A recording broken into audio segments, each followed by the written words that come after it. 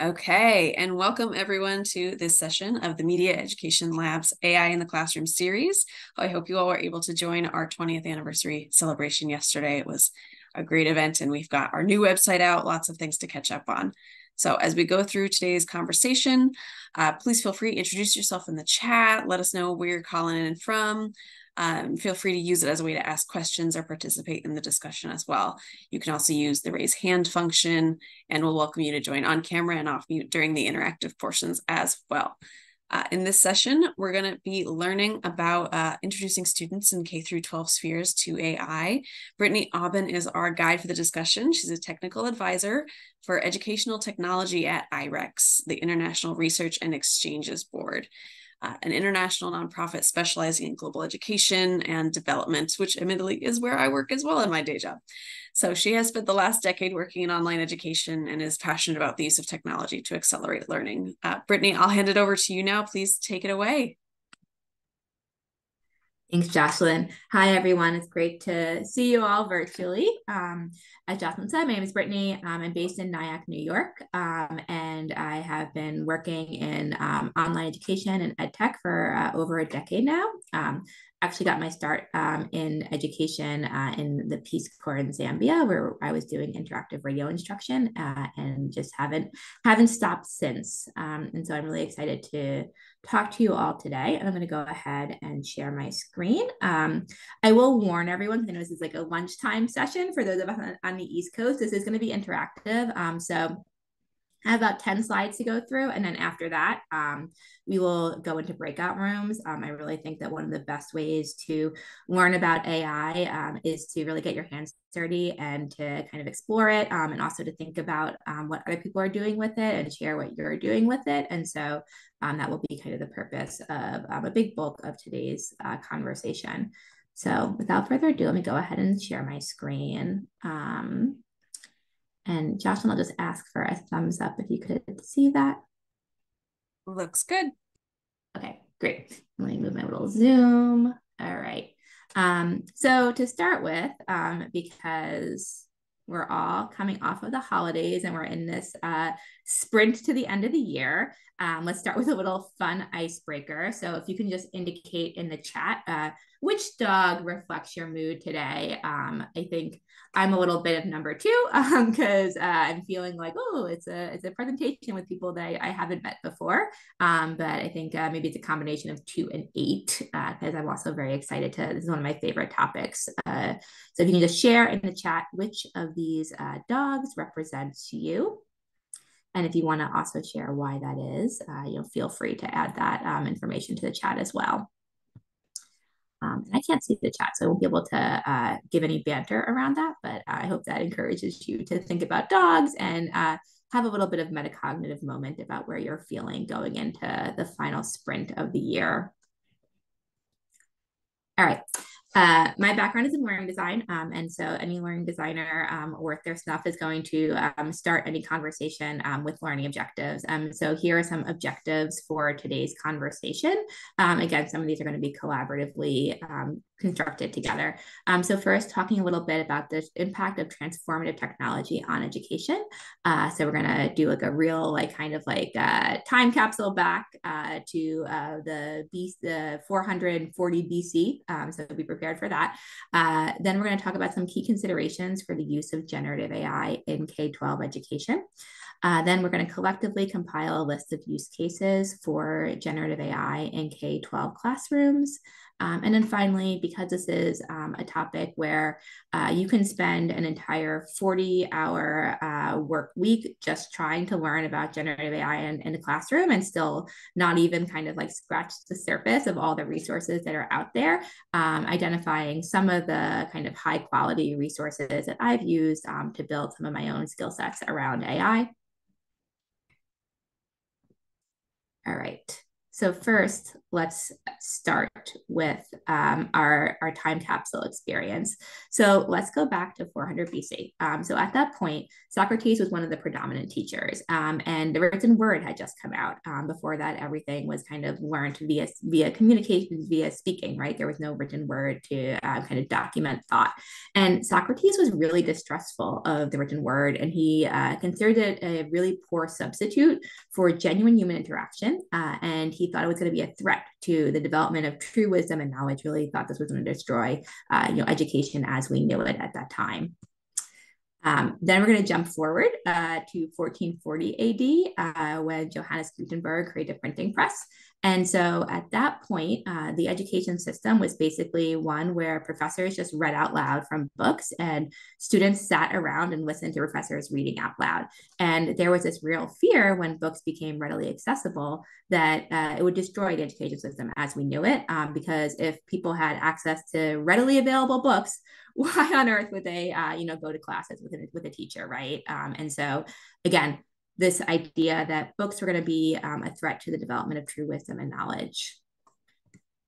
Okay, let's take our time machine really, really forward. So now we're going to go to the mid 1970s, and we're going to look at the calculator, right? And so American teachers were very skeptical when calculators came out and became mainstream, because they thought that when students were utilizing calculators, that they weren't going to be able to see the errors in their thinking, which I think is a very familiar line for those of us who are following the debate these days. And parents really thought that, if their kids had calculators, they weren't going to spend the time learning math. So again, we saw that there was this belief that a new technology was going to really destroy, the ability for people to gain wisdom and knowledge.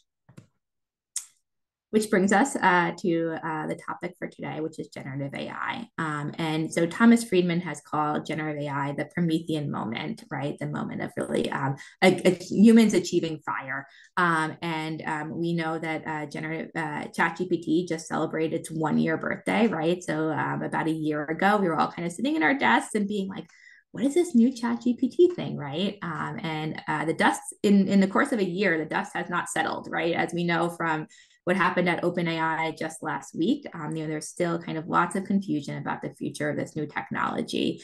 But we do know that much of the discourse that has come out within the last 12 months has been around concerns about plagiarism, concerns about cheating, and concerns that these computerized tutors could in some way replace teachers. And once again, this is a threat to the development of true wisdom and knowledge. So I think it's a good point to think about Amara's law. And I've heard this mentioned in a few different spaces talking about generative AI. So Roy Amara was a futurist.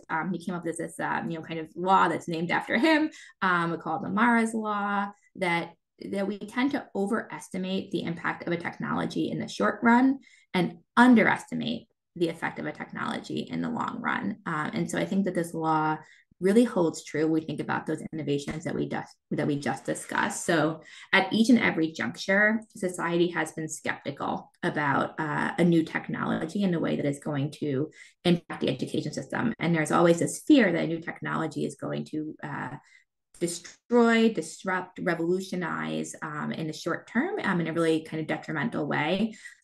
Education as we know it, learning as we know it.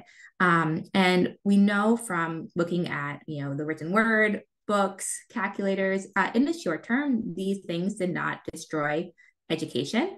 But if you look at the long arc of history, they did have a revolutionary effect on the teaching and the learning process. And so that's, I think, an important law to think about when we think about what the long-term impact of generative AI will be.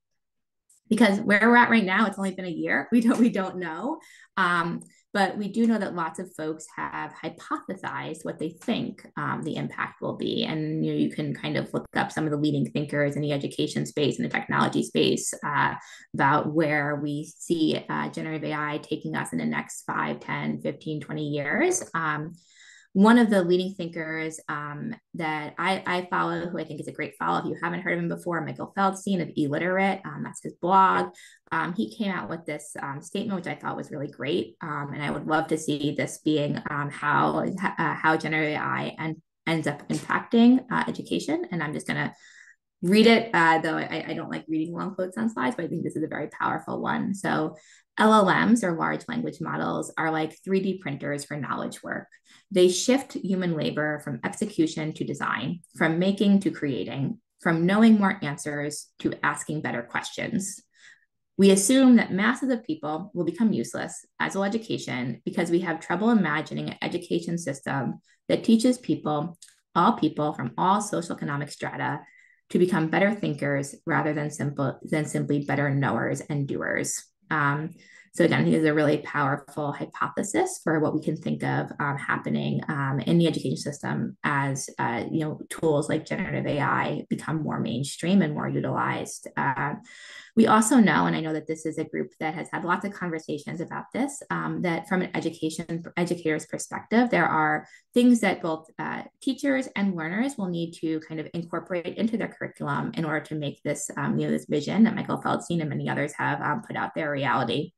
And so one of them is digital literacy, right? Embedding into lessons and into curriculum, both for teachers and for learners, what LLMs are, how they are trained, and then how they use and store personal data. Oops. We also know that another lesson that we want to think about embedding within curriculums is this idea of epistemic knowledge, right? So what is considered knowledge? How did it come to be knowledge? And what are ways that we can discern legitimacy, right? So how can we know what is actually real? And then finally, this is a personal love of mine, metacognition. We really, especially for learners, we want them to understand the role of generative AI in the learning process. They need to be able to understand the gaps in their existing knowledge and skills, and they need to know how to close them, right? So these three components are really necessary to pair with generative AI in a curriculum to make sure that both the teachers and the learners are able to use these tools in a way that is safe and also effective. There's a really wonderful quote from the head of EdTech Hub, which is another great organization to follow if you work in digital development, which is where I spend my days these days. She says that people either have non-specific pessimism or uncritical optimism when it comes to EdTech. And so I am definitely a techno optimist, but I am not an uncritical techno optimist. I think it's really important when we think about the immense potential that generative AI offers, that we also understand that there are downfalls or downsides and pitfalls when utilizing these tools. I'm not going to talk about the ones that I think have been covered very extensively in the media. So we all know that there's bias in the systems. We all know that there are, issues with data privacy and data security, especially when we think about young people. I think we also all know that right now we are all kind of using these free tools that could switch to being paid versions at any moment. I think those have been really, I think, very heavily covered. When we think about the pedagogical potential risks with these tools, some of the three main ones that I think about are cognitive offloading. So cognitive offloading is this concept that when your brain has another way of kind of storing or keeping or doing the thought process, it will offload that work to whatever that other thing is. And so we saw this happening when we all got navigation systems in our pocket, right? So as you know, all of our cell phones now, for the most part, offer GPS, right? And as that has happened as a society, we have become much less able to navigate on our own. And that process is called cognitive offloading. And there's a fear, and it's a valid one, that with the rise of large language models, there's a possibility that we will cognitive offload some skills related to writing as well. The other one, this one does, I think, get quite a lot of coverage, but I think it's a really important one to talk about when we're talking about the K-12 population, is this idea of unknowns and inaccuracies. And so we know that these large language models, we don't know what what they know and don't know. They're essentially black boxes to us, and we know that the training data that they've been kind of trained on does have bias in the system, but it's unclear to us how to kind of address that, because we don't know what they know, and we also know that they have a strong tendency to just tell us an answer rather than saying, I don't know. So if you put something in ChatGPT, it's very unlikely it's going to tell you, I don't know. We know that there has been progress around that. And so the main models are starting to be better at saying, I don't know. But it's still not consistent, and especially with the free versions, they are pretty likely to just tell you something, even if that information isn't actually true. And it's because they don't know right from wrong, they don't know true from false. They just predict the next likely word based on their training data. So they really don't even have the ability to be able to do that. And so I think when we think about the K-12 audience, it's really important that we kind of keep that front and center. The idea that there are even the best possible models have a range of anywhere from 3 to 10% of the content that is going to be hallucinated or made up. And then this last one, as someone who comes from a learning science background, is very, very important to me. And it's the idea of shifting away from proven pedagogy. And so all of the learning science in the last decades have shown that the best way to learn is through this thing called desirable difficulties. And so if there's educators in the room, which I think there are many educators here, we all know that productive struggle is important to being able to actually transfer information into long-term memory and to be able to recall it and use it in the future. Now, large language models, ChatGPT, is about instant gratification. It is not about desirable difficulties. And so when we think about incorporating generative AI into the classroom, we want to think about how we could make sure to be adding in desirable difficulties as part of that. I think the other kind of shift away from proven pedagogy is the fact that when you look at a large language model or ChatGPT or any of these kind of AI-powered tools, they're really excellent at content creation. So they can generate copious amounts of information at record speeds. And it's very tempting as an instructor to lean on that copious amount of information as opposed to incorporating more student-led, problem-based approaches that we know are more associated with higher learning outcomes. And so I think that when we think about the big risks for generative AI, particularly looking at the K-12 classroom, these are three that are like very much top of mind for me. So I want to now get your opinions about these things. And so I'm going to set us up in a Miro activity. And I see that there's some chats. So maybe before we hop into Miro, I'm going to look at these chats and see if there's anything here that, okay, lots of numbers. Okay, good. Okay, so hopefully people have used Miro before. If you haven't used Miro, one of the things that I love about Miro is that it is incredibly intuitive. So I'm going to give the instructions, and then Jocelyn is going to shepherd us off into breakout rooms. There'll be 3 rooms, and let's click into the Miro board now. Okay, so hopefully everyone can see my screen, and I think Jocelyn's going to put the link to the Miro board in the chat. And so I will zoom in first on these instructions so we can kind of talk through what we're going to do next. Also, I think I mentioned when we started that I'm from New York. I definitely talk like a New Yorker, so hopefully everyone is able to follow my very fast pace. I apologize about that. So basically what we're going to do is a little kind of collaborative generative activity, right? And so for those of us who are educators, feel free to use examples from your own experience. If you are not an educator, but you work within the education related space, or you just have some ideas about how ChatGPT can be used, these don't have to be ideas that you've used in the past, and they could be things that you've heard about in your own reading, or just something that you think would be interesting. So we are going to have each group start with a different board. So if you are group 1, and you'll see it in your, when you go into breakout rooms, you'll see in the very top, it will tell you what group you're in. So if you're a group 1, you're going to start here on how do educators use AI to build knowledge, right? So what are some of the many ways that educators can use generative AI to build knowledge among their students. And that could be, either doing student-directed tasks or educators using AI to build their own knowledge. So what you're going to do is you're going to grab a sticky note. You just click on it with your clicker and move it here. You can make it bigger if you want. You can also make your whole screen bigger if you want to just zoom in a little bit closer. And then when you click on your sticky note, you can write your response. So if you were group 1, we're going to spend 6 minutes, and I'll put a timer I'll put a timer on the Miro board for 6 minutes so that we know how much time we have. So group 1 spends 6 minutes on this first prompt here. If you are group 2, you're going to spend 6 minutes on this prompt here. So how can educators use AI to incorporate practice? So what are some of the ways that educators can use generative AI to incorporate practice activities for their students, or the ways that students can use it? Excuse me for interrupting. Practice themselves. Yep. Hello? Yep, I can hear Brittany? You, Jeffrey. Yeah. When I went to it, even though I've used it before, when I went to it now, it was requiring me to create an account, to sign in and to create an account, since apparently I don't have an account. So was that a setting that you can make it public or something?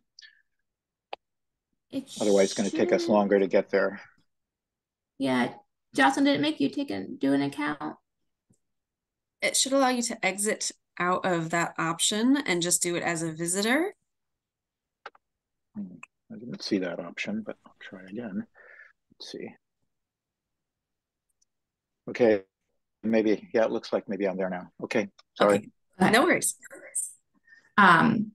Yeah, if there's anything with Miro, let me know. And hopefully if we're in groups, if there's one person who can't get in, people can scribe for that person. And the last one, I think I mentioned, this is a personal hobby horse of mine, but metacognition. So how can we think about utilizing generative AI to help students to both prime them for the learning process and also post-process for the learning process as well. So I'm going to have Jocelyn send us all off into breakout rooms. Every 6 minutes, your group will switch. So if you're a group 1, start with this first frame. Then after 6 minutes, you're going to switch to the second one. And after 6 minutes, you'll switch to the third. When you go to the next one, you can spend a few minutes, or a minute, just looking at what's already there, but then add your own ideas as well. So when you get to the third board, there should be a lot of ideas already there. That's going to force your mind to be a little bit more creative in terms of what you think about, and you can also react to the ideas that you've already seen there. And so group 1 will start with this first one, group 2 will start with the second one, and group 3 will start with the third one, and then rotate clockwise every 6 minutes. Any questions about that?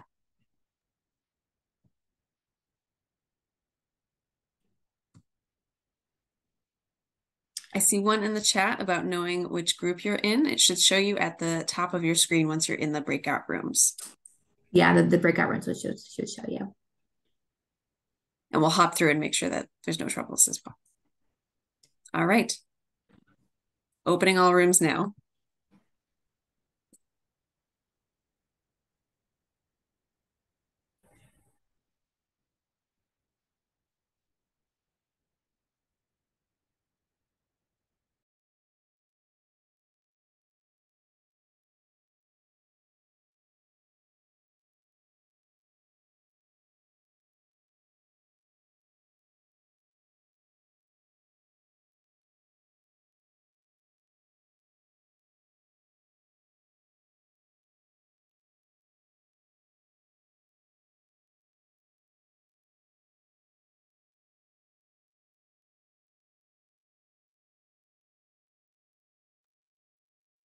Nancy, Gretchen, and Doni, are you having any trouble joining rooms?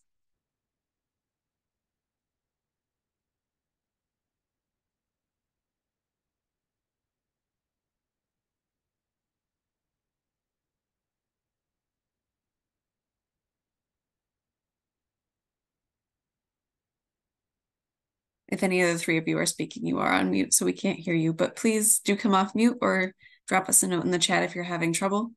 Otherwise, we'll leave you there. All right. Brittany, I believe you should be able to hop through as a co-host. Okay, good. It looks like most folks have started and are puttering around the Miro board. Okay. I'm going to give them a minute to introduce themselves, and then I'll Yes. hop in.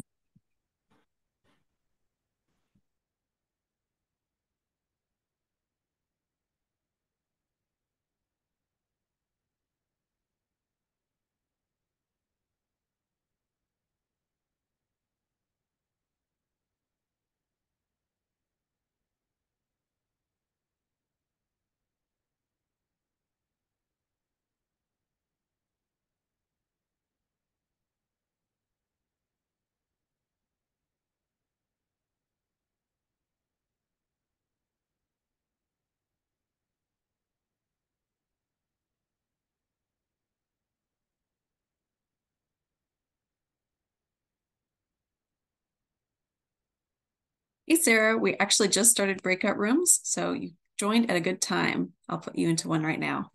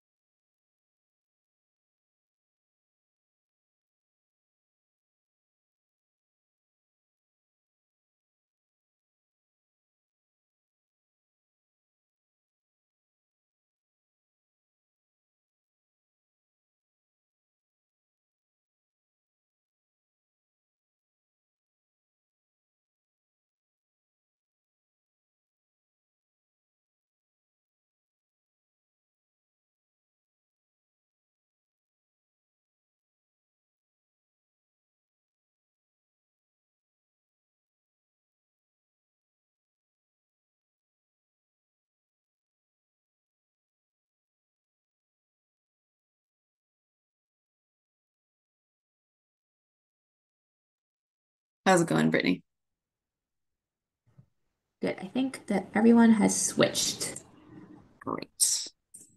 I'm going to try to look at what some of the people are saying.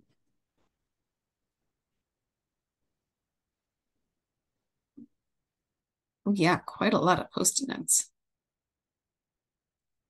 I love that you can add a timer to Miro board too, that it goes off actually. Yeah, you can add timer, and you can also add emojis to people's post-its. And there's also ways to incorporate like voting. It's a really great tool. Yeah.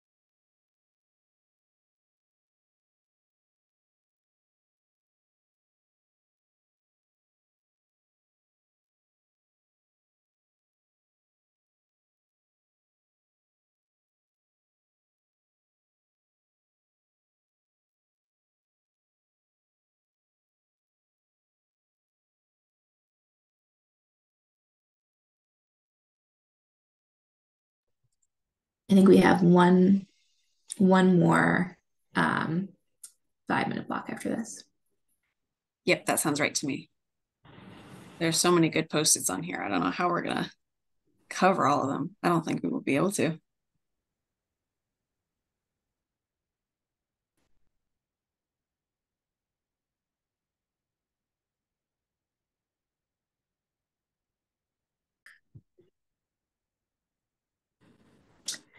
All right, it looks like everyone is back. Yeah, so hopefully people enjoy the activity. Again, I think I mentioned in one of the breakout rooms, the divisions were a little fuzzy, right? There are things that can be both metacognitive, but also building knowledge, and they can kind of span multiple different kind of instructional components. But I do feel that sometimes instead of just saying, well, how can we use AI in the classroom, adding some types of restrictions can be a little bit helpful in the idea generation process.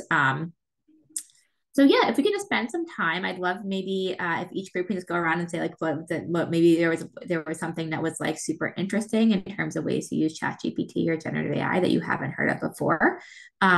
So anyone from group one want to share any insights or takeaways that they had?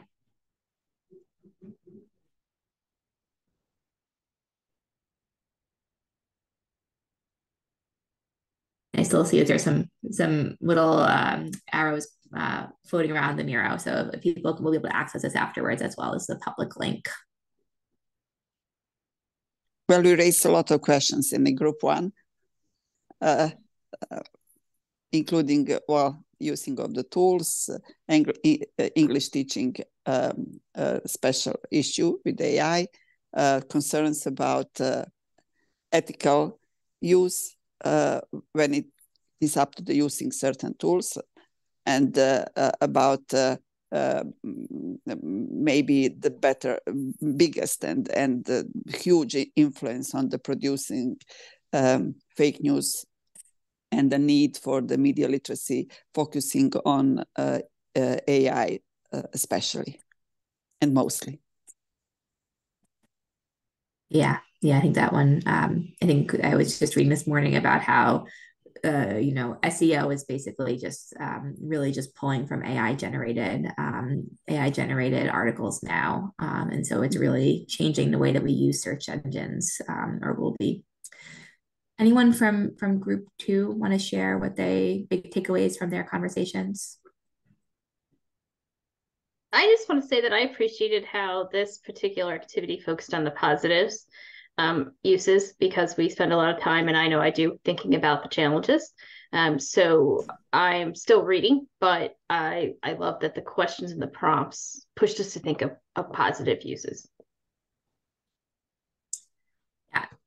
Definitely an optimist over here, but yeah, we do need to have a critical lens, and I think there's also there's a really interesting study from McKinsey on edtech in general, and it's kind of at a global scale, but it talks about how the most effective uses of edtech are when a teacher is using it alone and not the students, and the worst outcomes of edtech are when students are using it alone without a teacher. And so I think that when we think about generative AI, in a lot of ways, it's about how can teachers use it to make their lives easier, and make their learning outcomes, improve their learning outcomes, and not so much of like, let's just give kids, tablets with ChatGPT on it, and they'll be able to teach themselves them in a safe and effective way. And I can share that McKinsey article. It's one that I cite quite a lot. It's a little dated, but let me put it in the chat.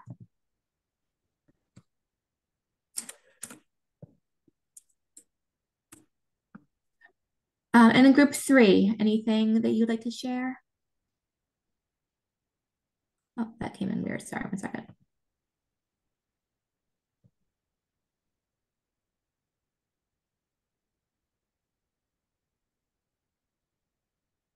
Anyone from group 3 have any big takeaways?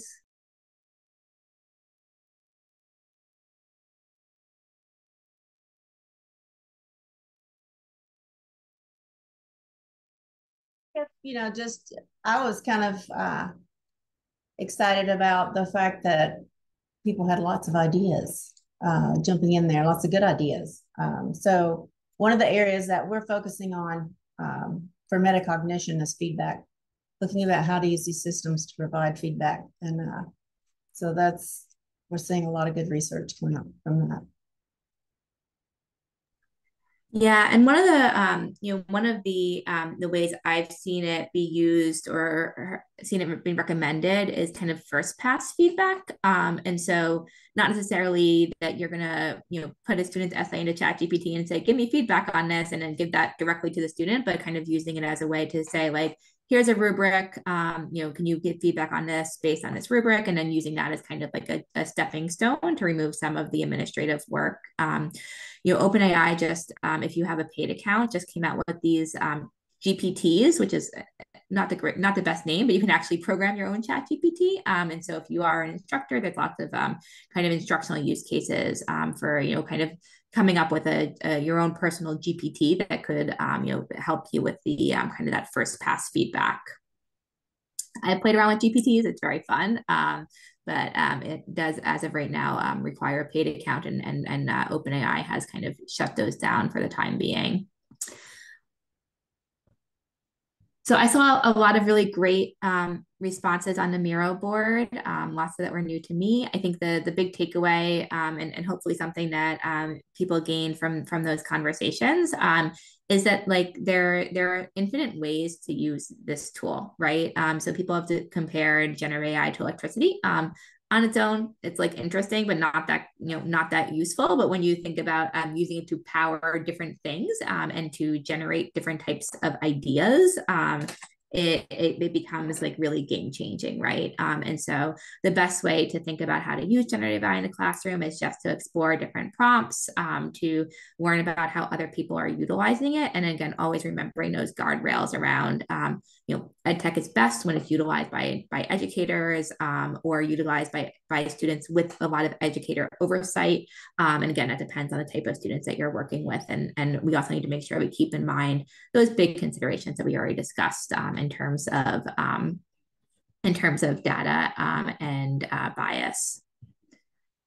So I just have one little slide here. I'm going to share my screen again, that summarizes some of the use cases. This was from before, obviously, the mirror activity. So these are my predictions of some things that might come up. So we'll see if they're accurate. So a big way to use these types of tools is to encourage problem-based learning. So I mentioned before that there's a danger with generative AI to move back to Sage on a stage, which we know is a less effective way of teaching and learning. And so the flip side of that would be to utilize, tools like ChatGPT in terms of problem-based learning. And there's like many, many great examples that you can access, via the web of ways, faculty or teachers have used ChatGPT for things like hackathons with students, to be able to help them kind of come up with like problem-based activities for their classrooms. Similarly, thinking about ways to foster curiosity, right? I have an almost 2-year-old who is like endlessly curious, and I think the curiosity he shows in the world, he has constant questions, and I think that sometimes, like he doesn't fully have questions yet because he doesn't really fully talk yet, but I can tell he has questions.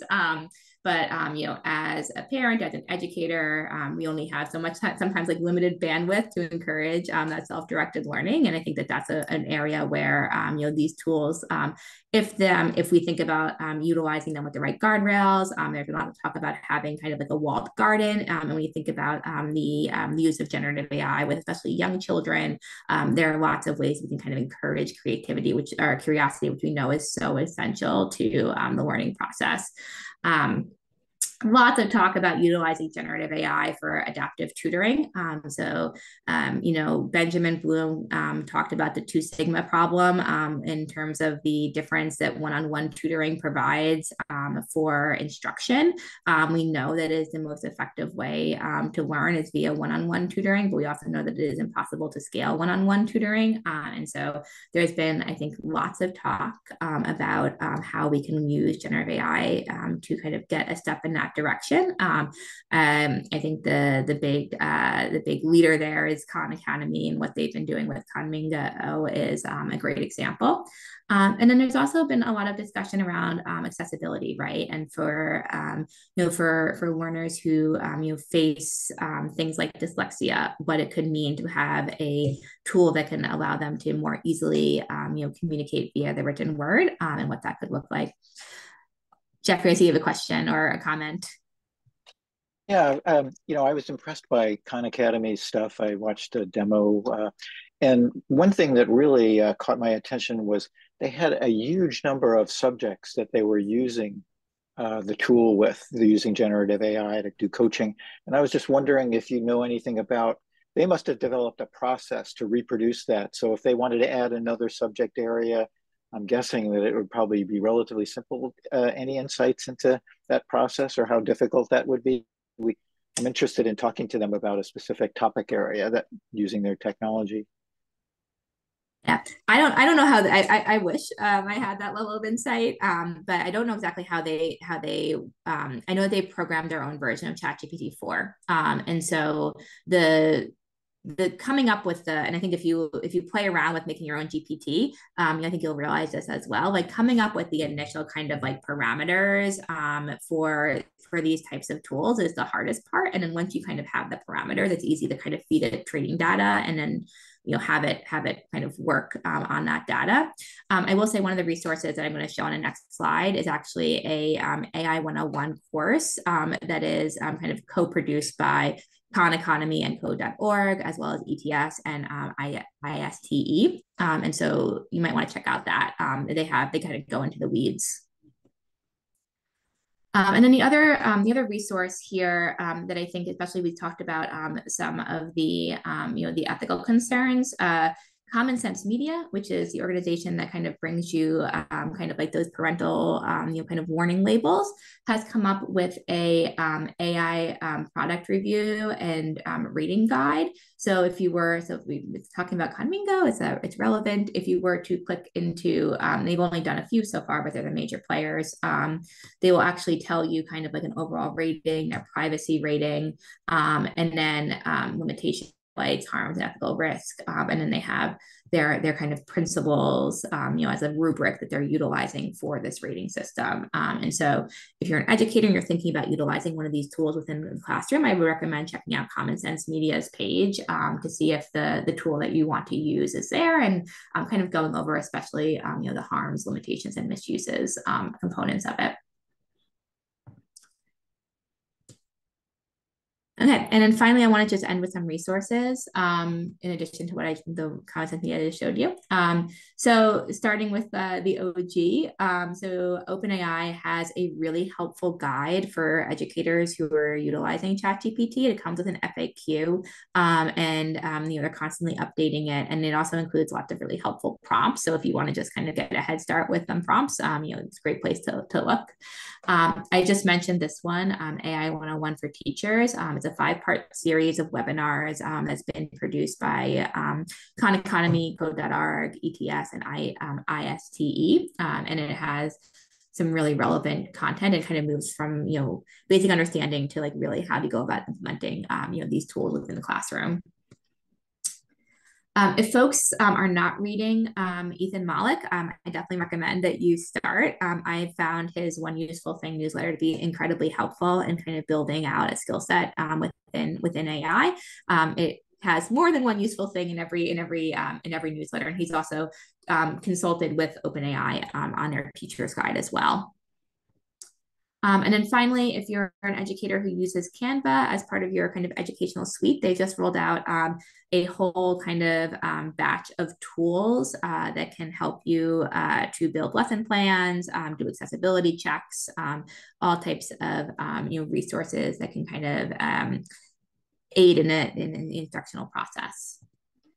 And then finally, if you want more of the resources from this presentation, they're all available here. I put together this, this page to serve as a kind of landing page for my organization in terms of getting up to speed on ChatGPT. And so you can definitely, I'll put this link in the chat as well. Check this out, and all of the links that I mentioned today, as well as the content is available here. Stop sharing. Thank you so much for spending your lunch hour with me. For those who are East Coast based, I don't know if there are any questions or comments, and otherwise we can wrap up. So those resources you just ran through, I was trying to note them, but will you make your slides available so we can click on those links? Yes, I can send out the slides. I'll send them to Jocelyn. Great. And then like the very last thing you showed, it was like trying to write down the URL, but I didn't make it. So thank you for those. Yeah, I just put that last one in the chat.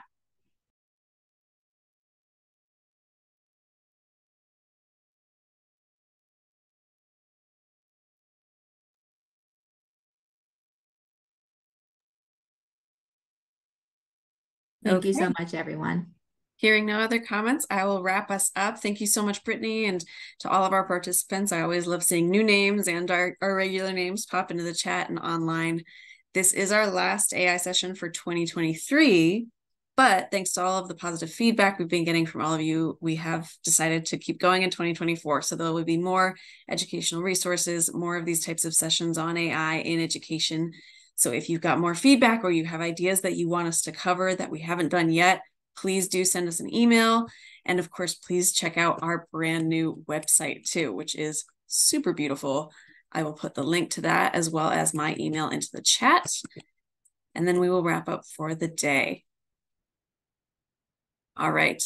Thank you so much, everyone, and have a good rest of your day wherever you are. Bye. Bye, everyone.